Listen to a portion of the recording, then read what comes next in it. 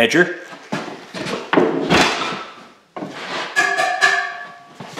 Drum sander. We are doing the floors right now. So idea here as we get set up, drum sander, we've got a 100 grit and a 120 grit. This is for the big area, the main floor, and then the edger is to get close to all the pine in the corner so you don't damage the pine with the big machine.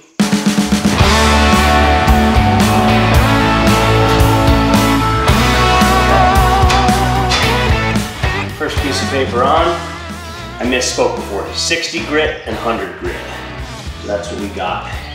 Here's 60 is on first piece. And we just go with the planks in the same direction, up and down. We'll see how we do. Lots of learning on this one.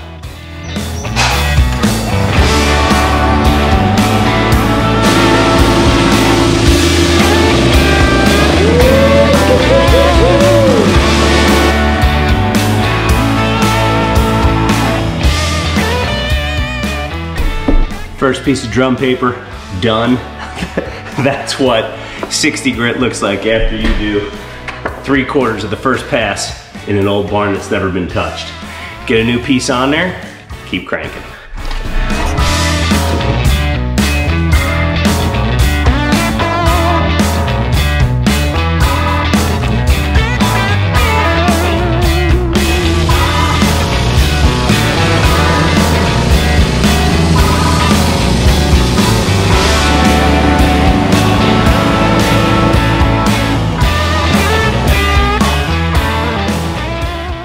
First pass, done. So just with one pass side to side with the 60 grit paper, this floor is already looking awesome, and it's gonna just keep getting better from here. So we're gonna do another full pass with the 60, reevaluate. The big thing, like, see all these striations? We really wanna, hold on, there you go. So I really wanna get those out. I want a nice, smooth floor.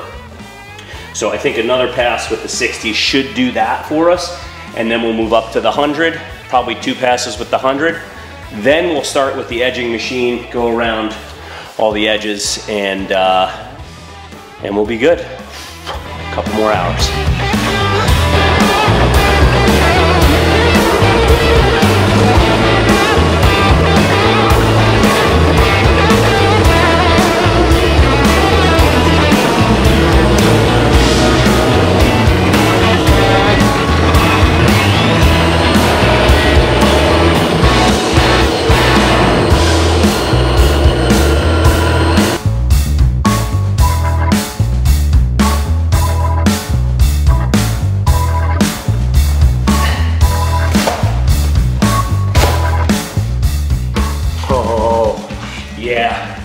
It's that time.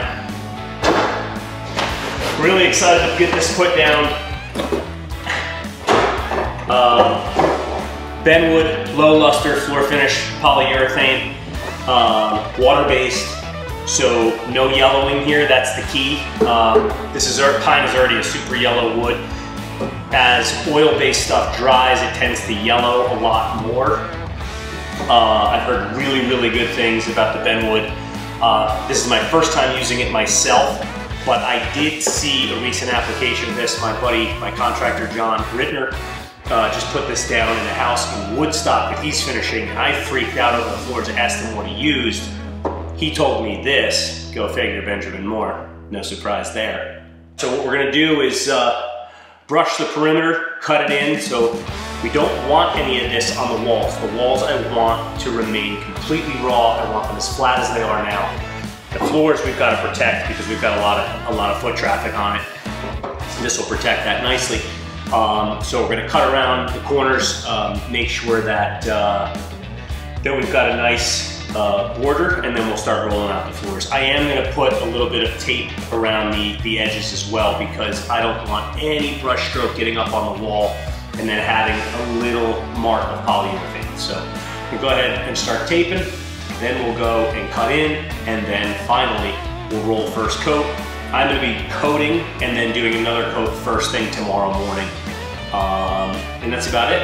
We're gonna get to it.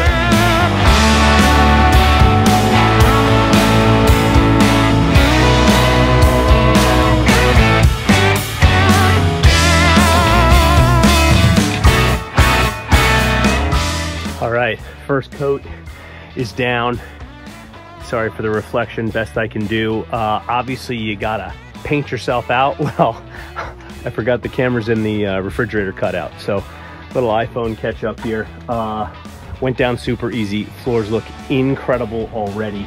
I think it's gonna be 3 coats. This pine's been super dry. It's been up here for years, never been touched. So I think the first coat's gonna really soak in. The nice thing is hour to dry, 2 to 3 hours, and then you can do another application. So this will dry overnight. I'm gonna get a coat on first thing in the morning, set a 3-hour timer, and then put a 3rd coat on because I really want these floors to be sealed and protected. Other than that, oh, it's raining. Another note, not great to put this stuff down in a very humid environment. You don't want over 50% humidity, relative humidity. The nice thing is I've got my Train HVAC, my split unit. So the air conditioning is working. Air conditioning pulls a ton of moisture out of the air. Had the door closed the entire time. So I've got perfect temperature, perfect humidity inside, and was able to work in a rainy, otherwise very humid condition. If you do not have air conditioning when you're finishing your floors, you gotta wait. You don't wanna be over 80 degrees. You don't wanna be over 50% humidity. Otherwise, you're not gonna get a good finish on these floors. So air conditioning is on all night. I'm gonna reach in, shut the lights off, and I'm calling it a day.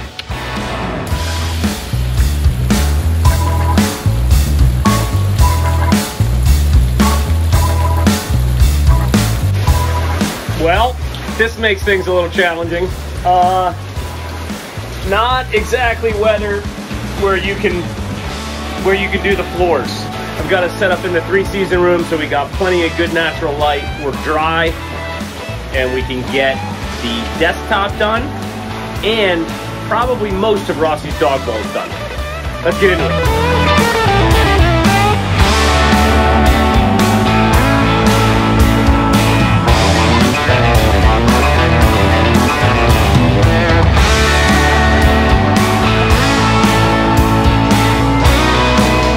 So time for epoxy. We've got our 2-part epoxy solution. This is a 1-to-1 ratio, so you're mixing them exactly. So I've got a whole bunch of these little mini Dixie cups, or solo cups rather. You can use the lines to make sure that everything matches up. And I do know that I need a small amount to fill these cracks, so I'm not crazy. A couple of popsicle sticks for stirrers, and that's about it. You're gonna mix it 50-50, start stirring it up, get it in the crack. And then the other tool that I have is a heat gun. You can either use a heat gun or like a Bernzomatic torch, but after the epoxy's down, you want to be running the heat over the top of it so that you get all the bubbles to rise to the surface and pop. So as the epoxy dries, there are no air bubbles that get trapped in there. It does not look good. Trust me, I've already made that mistake. All right, so mixture A, mixture B, poured them both just up to this bottom line here, if you can see that, right? So we're going right here in both cups, and then we pour one into the other. One is a little more viscous than the other, so pour the one that's easier to pour. This gets mixed. Now you will notice with epoxy, once you mix these two together, it starts producing heat. That's the chemical reaction and the beginning of the setting up phase. You do have plenty of time to work with this stuff, so don't get nervous, but it's nothing that you want to leave mixed together. Like, it will melt this cup eventually. I've seen it happen. So you don't throw this stuff in a garbage can and walk away. It can start a fire. You gotta be real cognizant with this stuff. I'm on a concrete floor here, so when I'm done, if I have any leftover epoxy, I'm gonna let it cure up in this exact cup on top of a concrete surface, not touching anything, until I know it's safe to throw away. Don't wanna have an issue. Okay, so, and by the way, I'm probably gonna have to mix 2 or 3 of these. What I don't wanna do is have a lot of extra epoxy that I'm then wasting and throwing away. So I'm kind of mixing it as I go and dumping it into the cracks, and we're gonna get a feel for exactly how much I'm gonna need. You have plenty of time to work with this. You can pour over the top of dried epoxy. It's not a big deal. You can layer it, so it's you know, pretty friendly to work with.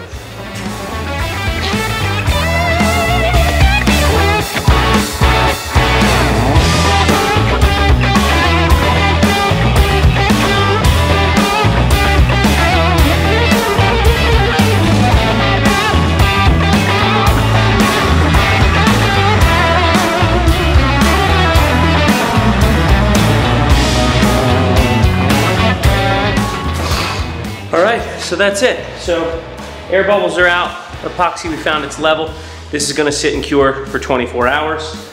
And since I'm going home tonight, that means this is gonna sit and cure till Monday. and we'll be back to finish it up and get it installed. All right, rain has stopped. I'm over here by the barn. To say I'm excited is a massive understatement. The Benwood on these floors, I mean, could not be happier with the way these floors look. Super stoked, super stoked. So we're gonna get another coat down. I think it's really only gonna be 2 coats. I mean, the coverage was incredible. Train, without air conditioning, this would not have happened yesterday. So really thrilled with how much humidity this little unit pulls out of the air. It cools this place super quickly. And it feels really good in here. Everything is bone dry. So we're gonna go ahead and get another coat on.